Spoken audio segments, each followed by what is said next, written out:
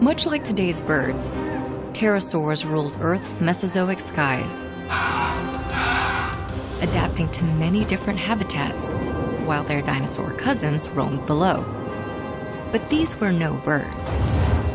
Pterosaurs were flying reptiles, and some were as big as fighter jets.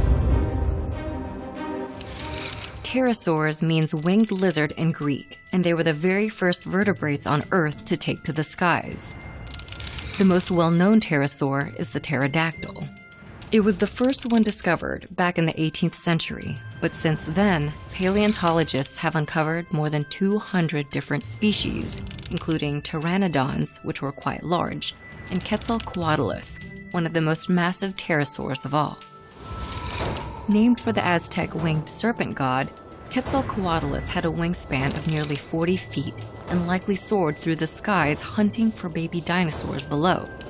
Some, like Neurognathus, were the size of small birds and probably preferred to eat insects. With such a wide range in pterosaur size, there is ongoing debate over how some species were able to fly, but similarities in their wing structure and anatomy may offer clues. Pterosaur wings ran along their sides from shoulder to ankle, and each wing was held up and supported by an elongated digit. The first pterosaur ever discovered was actually named for this characteristic. Pterodactyl is a combination of the Greek words for wing and finger. Each pterosaur wing consisted of a tough membrane laced with blood vessels, fibrous cords, and muscles. And it has been theorized that the muscles could alter the shape of their wings in mid-flight, the same way a passenger jet might adjust its wings during takeoff and landing.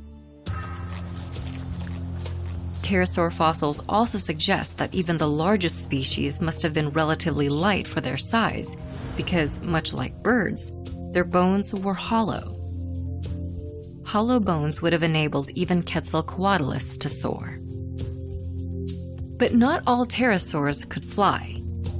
In 2009, paleontologists found an enormous specimen in Transylvania that they nicknamed Dracula. At 11.5 feet tall, with a wingspan of 39 feet, it's one of the largest pterosaurs ever found. But the shape of its shoulders and wings suggests it probably couldn't get off the ground. With every new discovery, paleontologists are learning more about the nature of pterosaurs. But the hollow bones that enabled some of the largest pterosaurs to fly are also part of the reason their fossils are so often incomplete. And the full picture of a sky once ruled by reptiles has yet to be revealed.